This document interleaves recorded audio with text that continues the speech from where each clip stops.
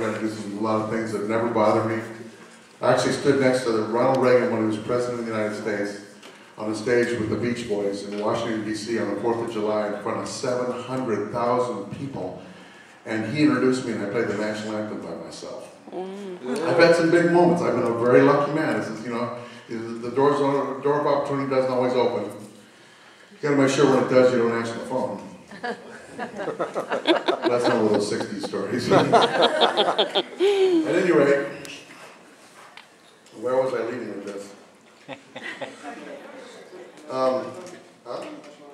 The anthem. Oh, by the way, I just got asked to do another. I do 2 or 3 anthems a year for my favorite team, the San Francisco Giants. And they just asked me to do this year's home opener. So on April 9th, I'm going to be on the field doing an anthem again. Awesome. Yeah, I love it. They're all on YouTube. You can see it I got to do Willie Mays' 80th birthday. Oh. They invited me to come do that one, and they said, do something different. And then they invited me, brought my whole family in, and gave us a big skybox I got to share with Willie Mays. It was like, I was like a kid in a candy store. And they said, do something different because your anthem's going to be on live on ESPN around the world. It's a very big event, Willie's 80th birthday. Well, the next day was my 60th birthday. So we made a big event out of it. And I'm thinking, what can I do that's different? I've seen 1,000 different anthems. I've played a bunch of, I try to play them different every time. And I thought, well, I play a lot of horns. I started on tuba. I did boom, boom, boom, boom, boom, boom. I played the first group stanzas on tuba. And then when my daughter standing next to me, I rolled the tuba down to the ground while she handed me my marching trombone, which has got a short valve trombone. And I played the bridge.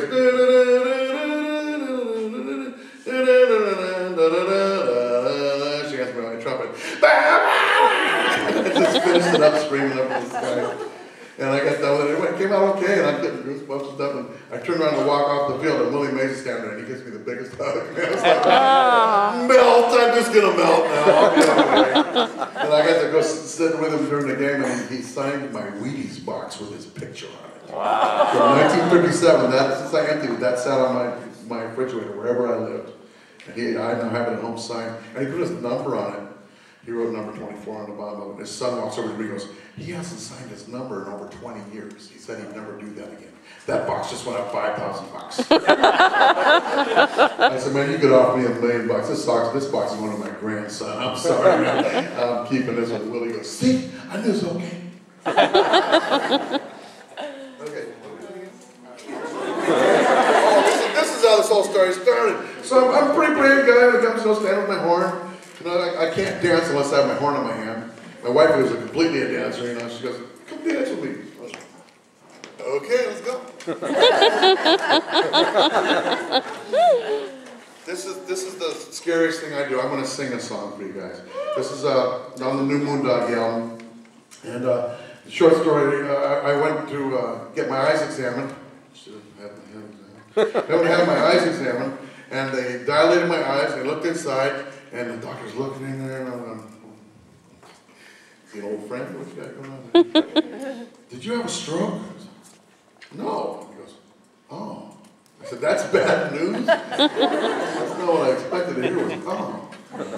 He said, yeah, well, you got a swelling in the back of your eye socket. If you haven't had a stroke, that means there's probably something growing in there you don't want in there, and we all know what that would be. And I'm going, he said, yeah, you better go get that checked out right away. So I had Kaiser. Took a month to get in to get the x-ray, the MRI. Took another month for them to tell me what they knew the next day. Good old Kaiser back then, right? And they said, you know, you're okay, there's nothing in there, literally. I'm a trumpet player, there's not supposed to be anything in there. Anyway, for about 60 days, I thought for sure I was on my last months on this planet, and I was trying to be right every wrong I'd ever done, be nice to anybody I'd ever kicked in the... I was just trying to be a good guy, you know, and do all the right things. And then I found out I was okay. I went to sleep for about 48 hours. I did. I slept for about 2 days. They said I kind of woke up once, but that was pretty much, I just really let it go. When I woke up, I wrote this song. It's called I Am the Monster from Under Your Bed.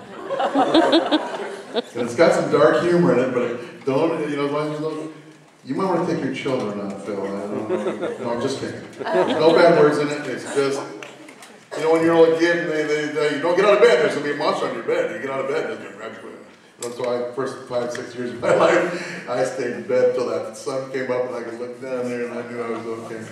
So this is, but the scariest thing about this is, I sing it. I hope it's not as scary for you as it is for me. But I'm going to do it anyway.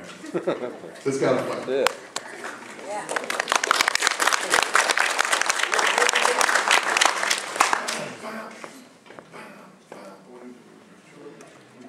First time you sang one. Okay.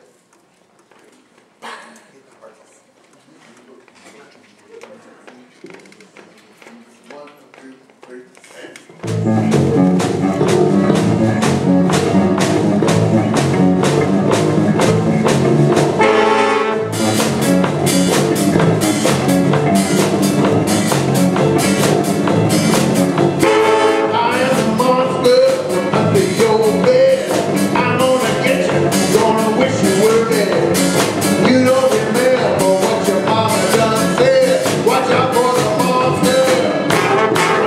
Your bed.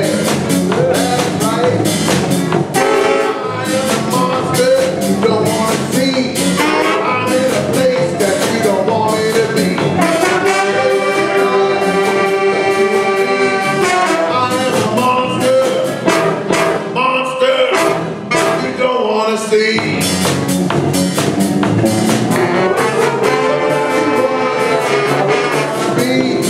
Me and you, or you and me.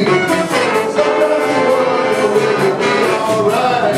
Or will I get you tonight? I am a monster under your bed. I'm gonna get you, gonna